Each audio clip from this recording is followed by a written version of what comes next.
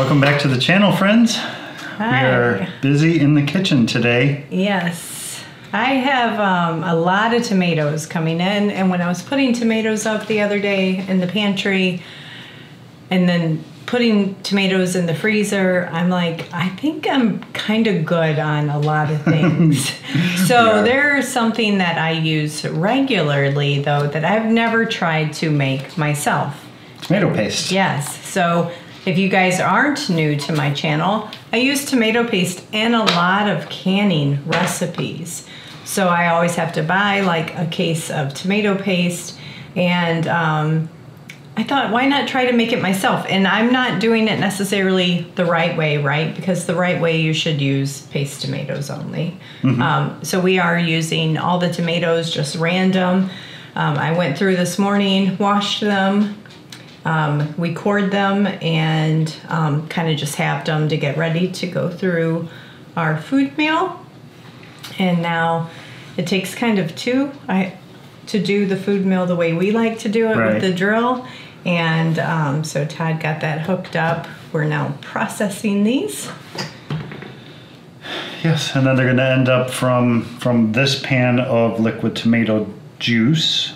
It's going to go into the roasting pan. We're going to let that cook down. Just to get some of that initial water. Some of the initial water off of it. And that process is probably going to take, maybe let it run overnight, maybe? Yeah, we'll see. Yeah. So I'll bring you guys through the process, though. And also with, I know you're going to say, what about all the skins and stuff? And we definitely are going to take advantage of the skins. So come back for the whole video. We'll show you all the ways of what we're doing with this, getting to ultimately a true tomato paste, and then show you how you can use your skins too. Yep, we will not waste anything. Okay.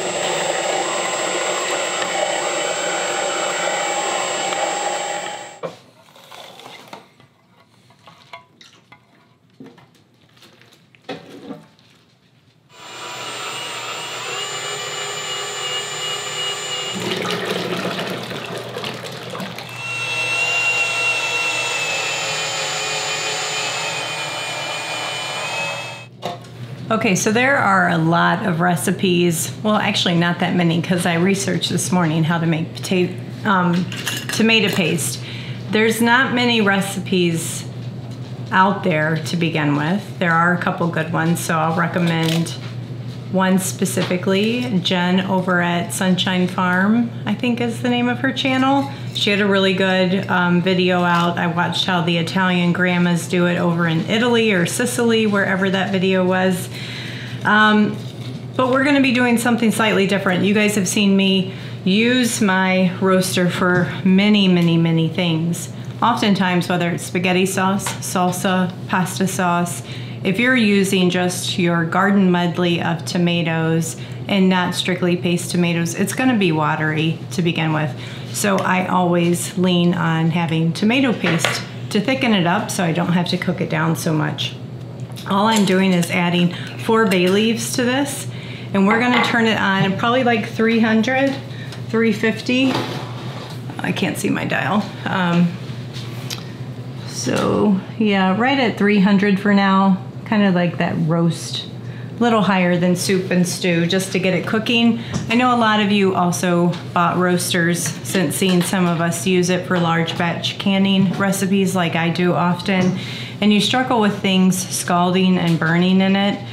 It's not exactly like a slow cooker where you can, unless you're using the slow cook setting on it, you will need to come in and stir it from time to time to keep it from not scorching around the edges.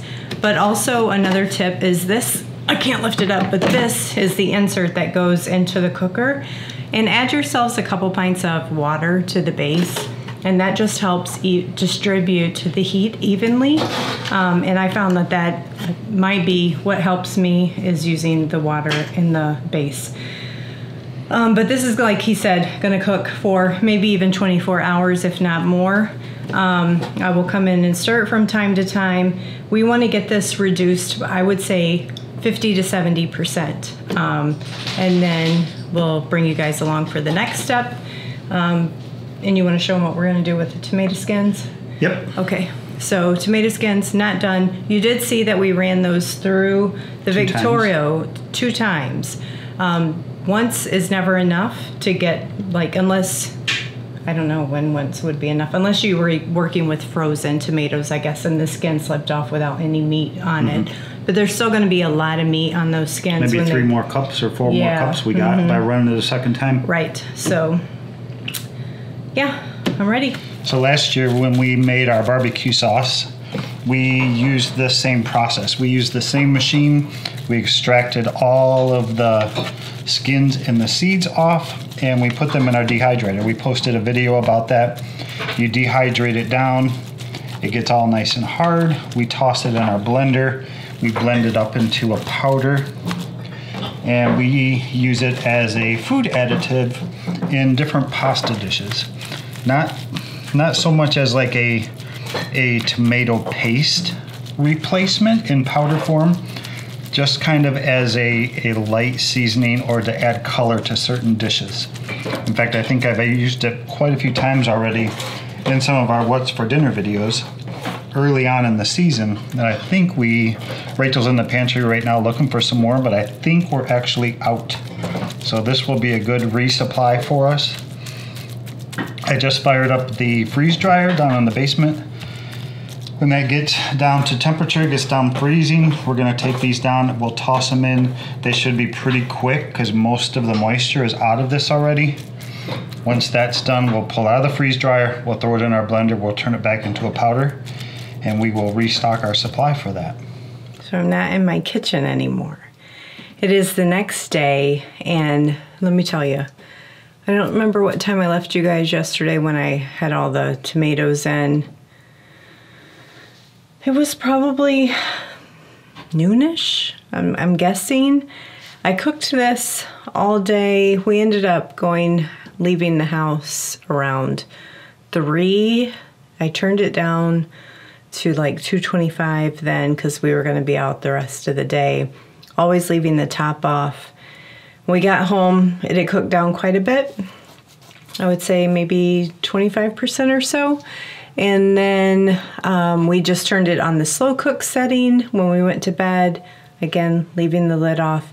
I woke up this morning and it was way down. So I'm gonna pull up the camera because I don't have my big tripod down here to show you. But that is how much it's cooked down. So let me just hold up the spoon.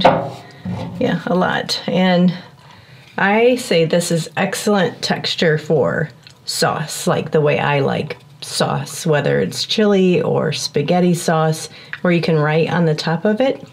Like if you're a soap maker, you know what that's called, like tracing. And I can write on the top of it. But it's still not thick enough for the purposes of using it like tomato paste. And, you know, I debated back and forth. Like, you can certainly keep cooking it down, make tomato paste, and can it. I just have a lot of other things to do. And I want to, and as much as this is hands-free, like to get it down to the next stage of getting it to tomato paste, the process I felt confident in when I was watching other people's reviews and their recipes was like you put it in the oven and you cook it down that way, kind of stirring it, re-spreading it out on a baking pan. And I just had green beans and potatoes to can today. I've got carrots in the sink to can. So kind of just a little bit less hands-off, and I chose to just do it in my freeze dryer. And when I say do it, what am I gonna do? I'm gonna put this sauce in the freeze dryer, freeze dry it, powder it, have it in a jar, and then I'll just use it like a thickener to whatever I need. And I think that's gonna work. So I need to get these out. We just freeze dried all the skins and seeds. and I just turned those off. That's how those turned out. Similarly, we'll powder these, just throw them in the blender, powder them up, and that will be Todd's yummy tomato seasoning he adds to all kinds of dishes. And I was surprised that we didn't have any left. So basically, we have the Harvest Right freeze dryer, if we didn't say that in this video. It is an expensive investment. You can totally live life without it. But if you are interested, I think we have a discount code. But do you see that? I think that's showing on the camera. There's still quite a bit of water content in here. Not a lot, but let me hold it up. Ooh. So all this will do is help get out some of that remaining water content, and I'll see if I can do this cleanly without spilling everywhere.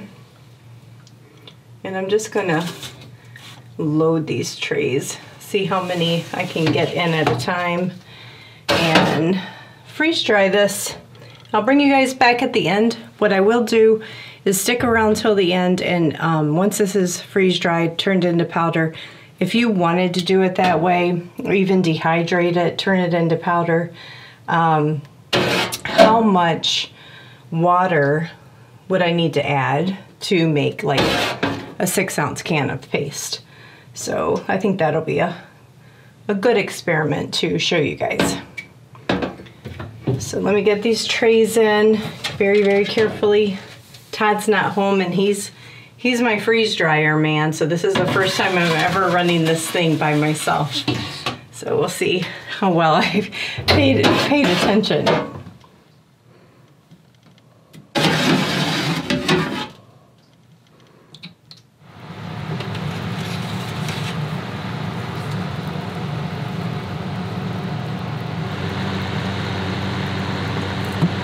Well, the freeze dryer ran for a total of almost 28 hours. It took a long, long time, mostly because we didn't freeze these beforehand. No. They were completely room temperature. They were not when they went in. Anymore. So it had to freeze them and then freeze dry them.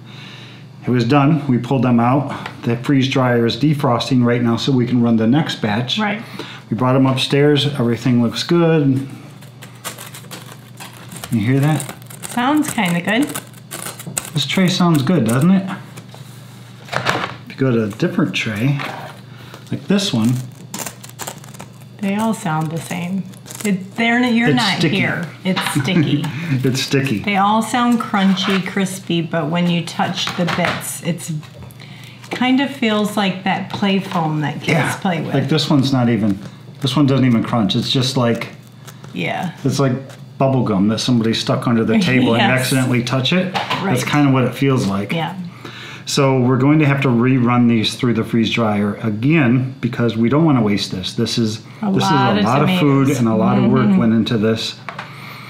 So we're going to stick them back in the freeze dryer, and we'll pick this video back up when they're done. Well, we let these run for another 12 to 14 hours or so, and they're all crunchy and crispy now. So they dried all the way, which is good. So now they're going to preserve well. If you try to preserve something that you freeze dried that didn't get freeze dried all the way, it means there's still moisture in it, which means it's not going to store well. So Rachel is working a little bit late today. She's in a meeting for a little while longer, so I'm going to get these emptied out. We're going to put them into the Vitamix. We're going to turn them into a powder, and then we'll turn this video back over to Rachel to wrap things up with you guys on finishing off this tomato paste.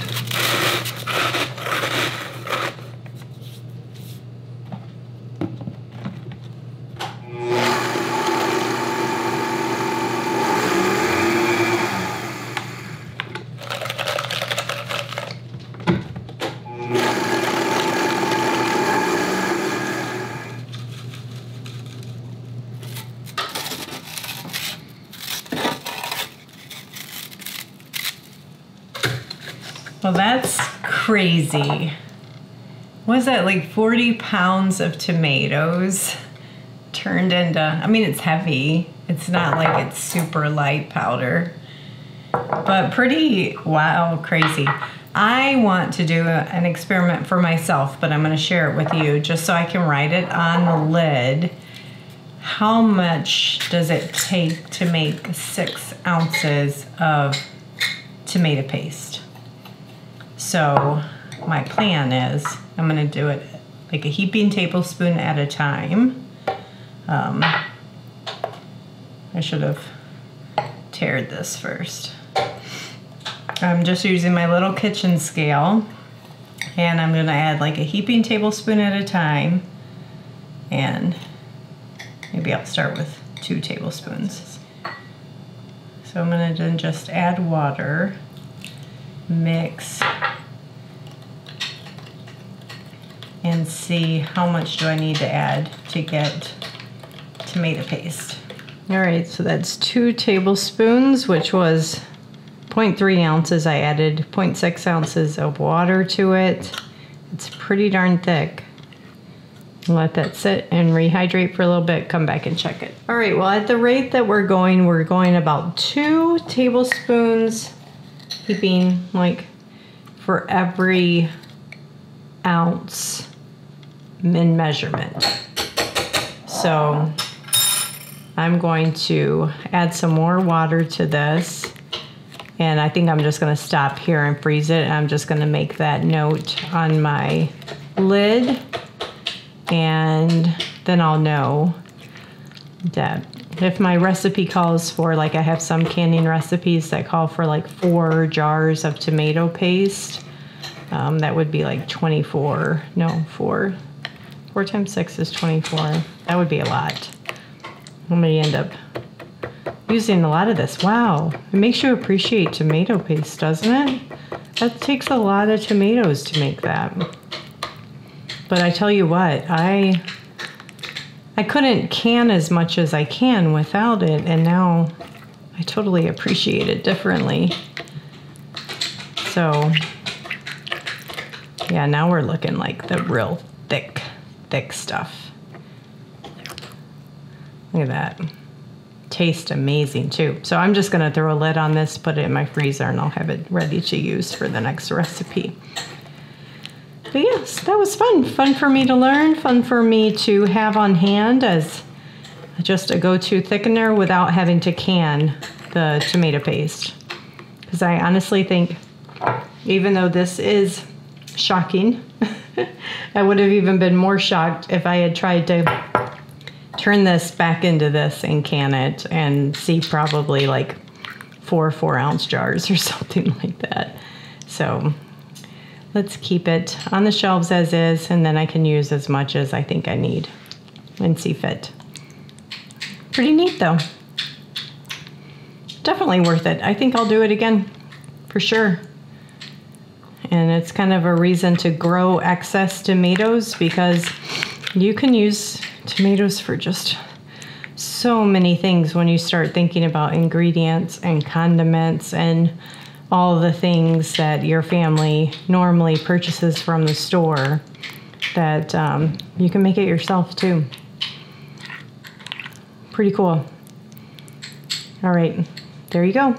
Homemade tomato paste from our freeze-dried tomatoes.